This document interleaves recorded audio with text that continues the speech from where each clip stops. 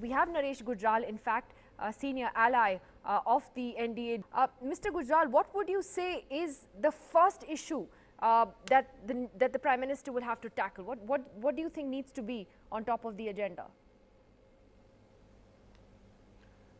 Nidhi, after this massive mandate, it has to be an economic agenda because there are huge hopes in Mr. Modi from the youth that has voted for him.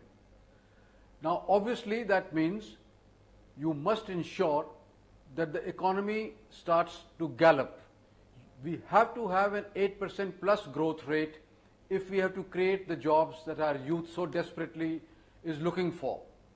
And for that, I would say, the first thing that the Prime Minister would have to do is bring in young, dynamic ministers who are selected on the basis of their background, their education, and not on the basis of just their caste and the regions that they come from.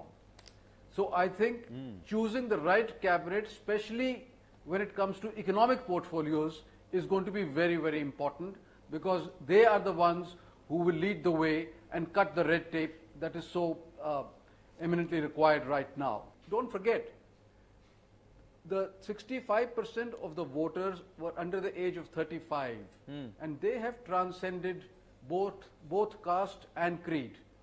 And I hope the BJP leadership would do the same because it is imperative that you put in the talent, especially in those economic portfolios which can help create jobs in this country.